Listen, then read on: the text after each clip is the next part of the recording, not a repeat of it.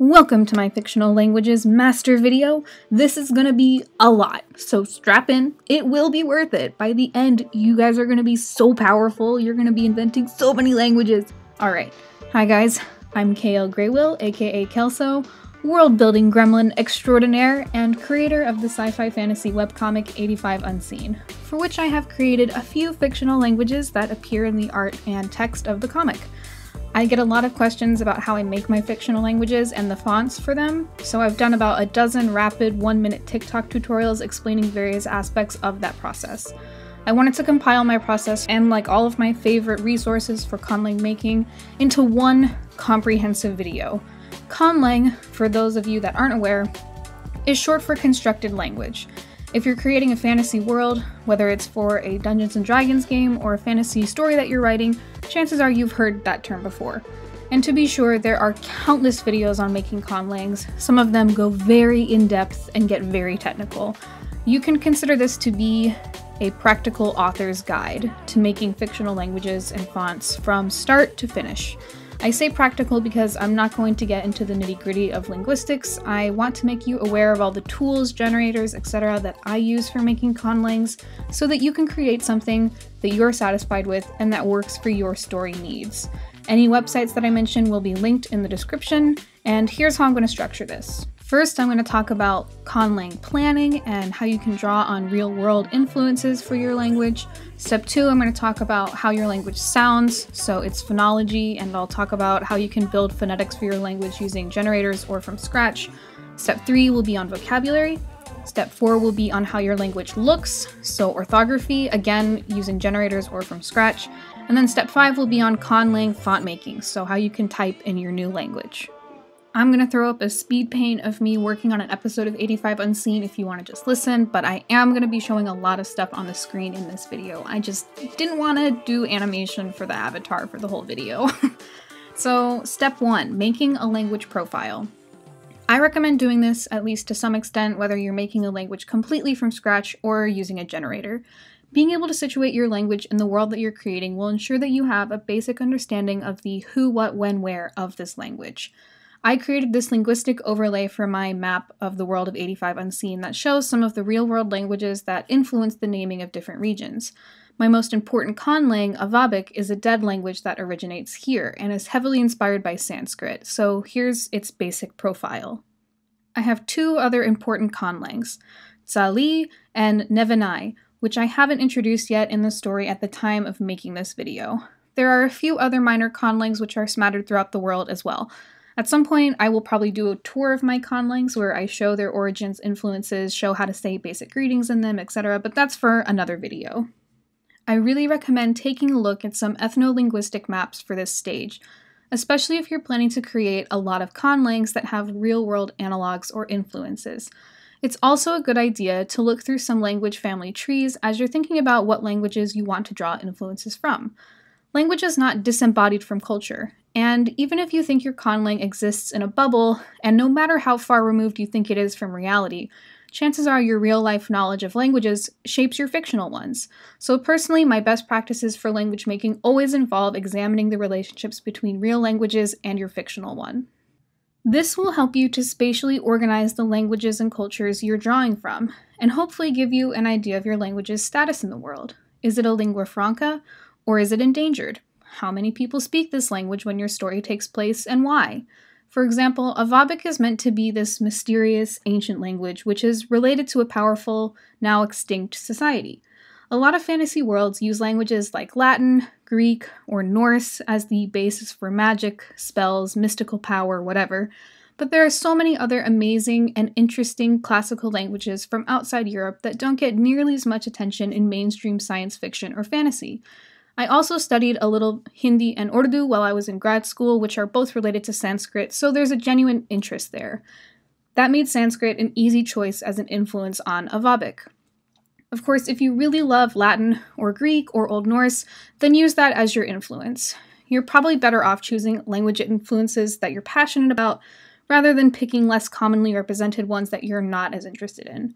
Worst case, you risk reducing that real-life language to an ornamental or a decorative part of your conlang if you don't care about that language's history or culture.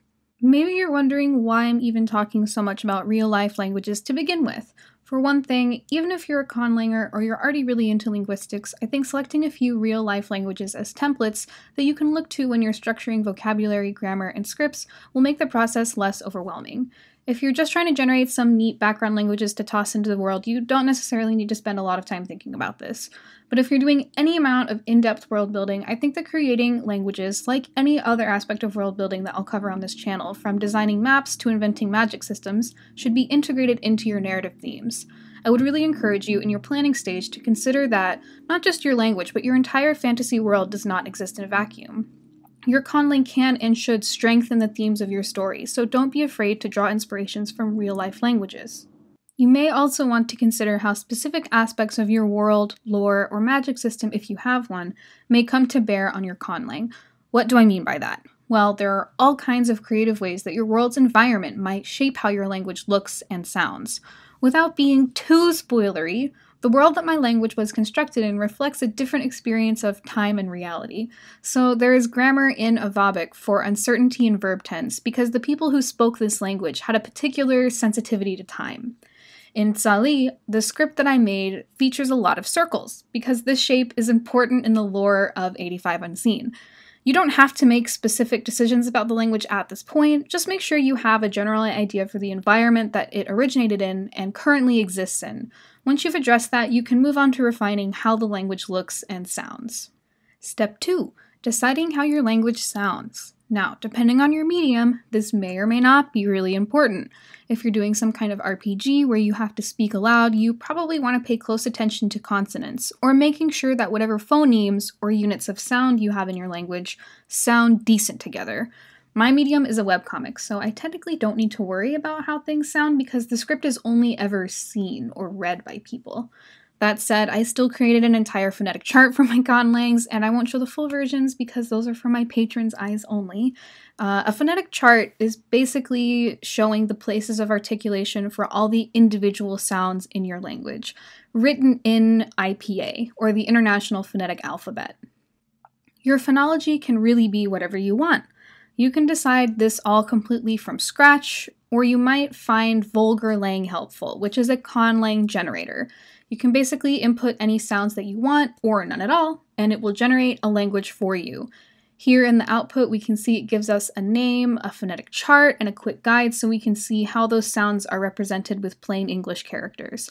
It will also give us morphological rules and irregularities for nouns, declensions, prefixes, and verb conjugation. It will also give us a vocabulary list, which brings me to Step 3, vocabulary. There are a lot of ways you can go with vocabulary, from building it all from scratch to generating infinite vocabularies with word generator programs. Now, like I mentioned before, the phonology of my main conlang for 85 Unseen, Avabic, is very Hindustani-esque, which felt appropriate seeing as my main inspiration for that conlang is Sanskrit. A lot of lore related to Avabic has links to real-life Vedic texts, so I wanted there to be some clear associations in the vocabulary. And personally, I love it when I read a story and I recognize the names of spells or places or people because they're derived from a language that I know. It feels sort of like a linguistic Easter egg, so I knew I wanted that in my story. And Avabic is my most important conlang, so I curated it very intentionally. I spent a lot of time with Sanskrit dictionaries so that some of my vocabulary for Avabic would have intentional links to it. However, for Tsali and Nevanai, I relied more on Vulgarlang to help me generate vocab lists and modify those as needed. Vulgarlang's vocab list is pretty decent, and you can copy and paste it easily if you want to save words. But there's another really great, more hands-on tool that you can use called Awkwords, which generates sets of random words. Essentially, you input layers of patterns or rules for letter combinations, and it will create a cohesive set of words that adhere to those. Now, you can get really complicated with this, but I will just run through like a simple example. So let's create a subpattern. I'm going to call it V for vowels, and I'm just going to place some vowel sounds in here, and I will separate them with slashes. Then I'll make a second subpattern with consonants called C, and then in this last row for the main pattern, I will say that I want words with a pattern of CVC for consonant, vowel, consonant.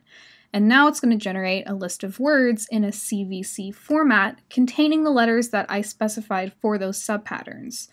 You can go even further and add another subpattern. Let's say you want some words to have a special ending. So I'm making a new subpattern, we'll call it A. And I'm going to add A in parentheses to the main pattern, which will tell the program to generate words in the CVC format, some with an A ending and some without. Now, if you read up on the notation for Awkwords, there's really a lot you can do with this. You can create words with more syllables than this, with more complex patterns, and there's another tool called Lexifer, if you have some familiarity with coding, that's good for this, and another one called Gen, which also generates words through patterns kind of similar to Awkwords. These are all great tools for building a cohesive, coordinated set of words, and they can also be used if you just need filler words for something. And now that we've got our sounds and our words, we get to do the fun part. Step 4. Deciding how your language looks.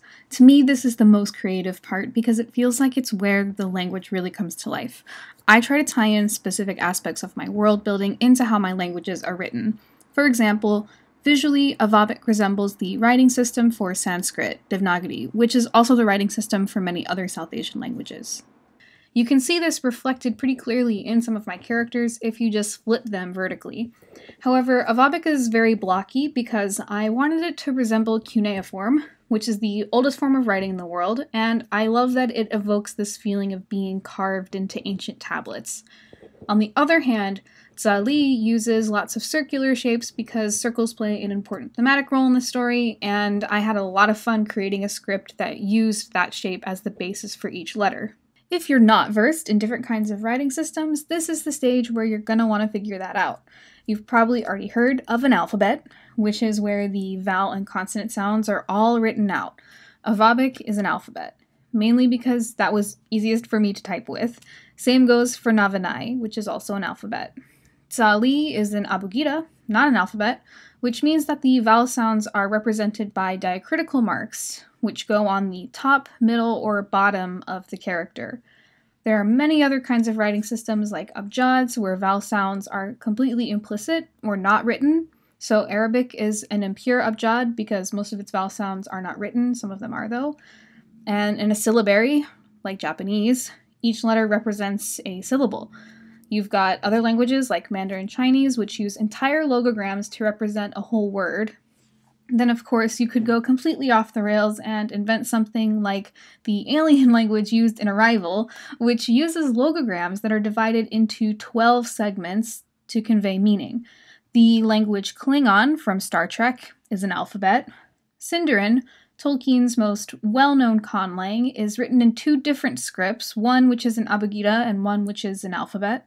Tolkien had a whole world of interesting languages actually, and many of them were related to languages that he studied, so if you want to learn more about those, I will put a card up linking to a great video on this.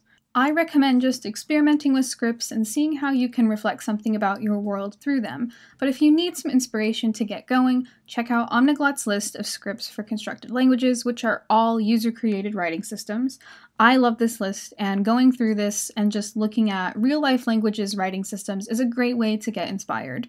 Another good tool is Grapheion, which basically works by generating new iterations of glyphs based on the ones that you select. So you're given a set of strokes, and you can choose which will survive into the next generation, and eventually you get a refined set of strokes based on your choices. Through this, you can organically let your script emerge as you refine each iteration of characters. Step 5. Font making. If you want to be able to type in your Conlang, this bit is for you. The first thing that you're going to want to do is head over to calligrapher.com and download their free font building template, which will give you 75 characters.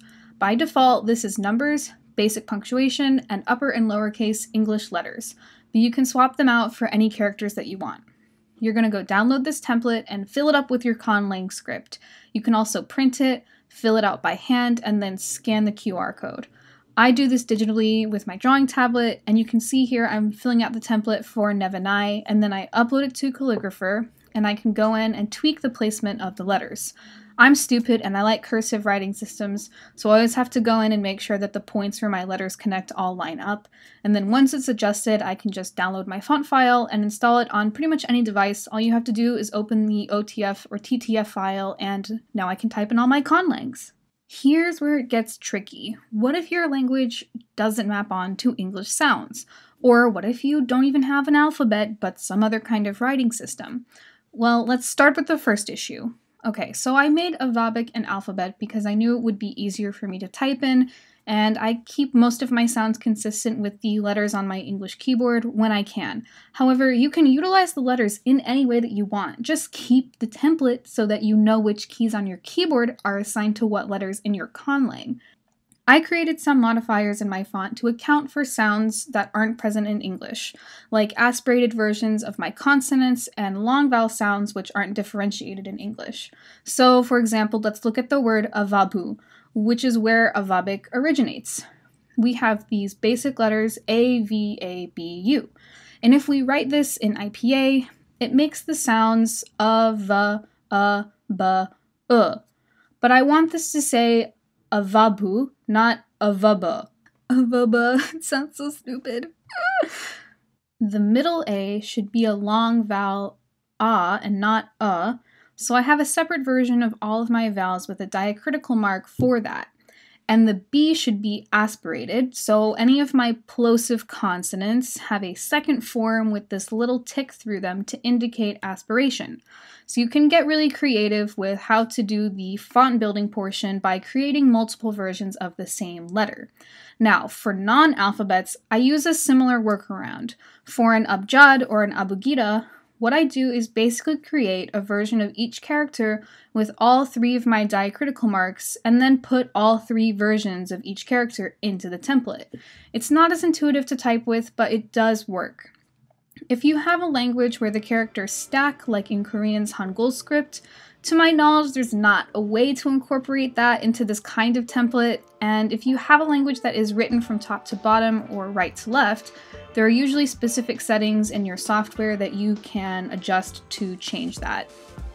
Alright, that's basically all I've got for you. So whether you choose to create from scratch or use generators for your language, I hope that this video has helped you get a little bit closer to bringing your world to life.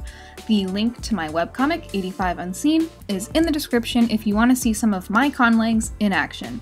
And as always, a huge shout out to my patrons, Suisus, Tharvex, Morning Dew 60, and Soda Khan. Make sure to like if you found this helpful and subscribe for more world building and storytelling content. Bye guys!